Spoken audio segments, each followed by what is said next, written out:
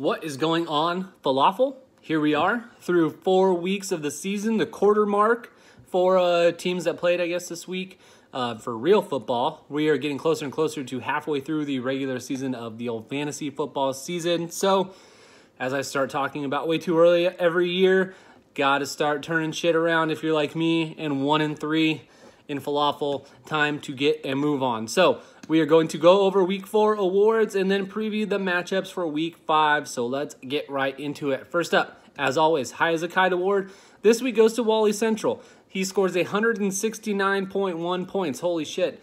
Even with Benjamin Watson only scoring 2.8 points, he had 7 of his 9 starters in double digits with 98.1 points combined from Andrew Luck, Kamara, and DeAndre Hopkins just by themselves. So impressive outing all around for one Mr. Wally Central. Sloppiest girl in the bar goes to L-Dog this week with 52.1 points. My God, that's embarrassing. 72% scored by 2 players. You had -2 points combined from your 4 lowest scoring players. You had a quarterback that started his game and finished his game, score 0 points. That's impressive. I don't know how you did it, but keep it up. Who let you in? This one goes to KS44 for, I believe, the second week in a row. A 53.8 point drubbing over Zapped.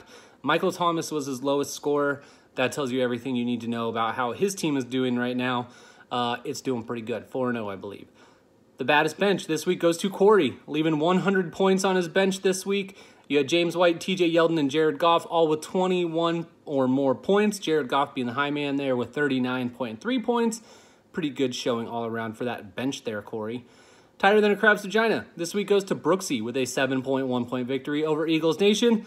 I'm sure everybody was watching as Case Keenum missed a wide open Demaryius Thomas that would have scored a touchdown, would have won the game for Denver, would have won the game for Eagles Nation. But alas, Keenum is not very good, and that did not end up happening. So we move along.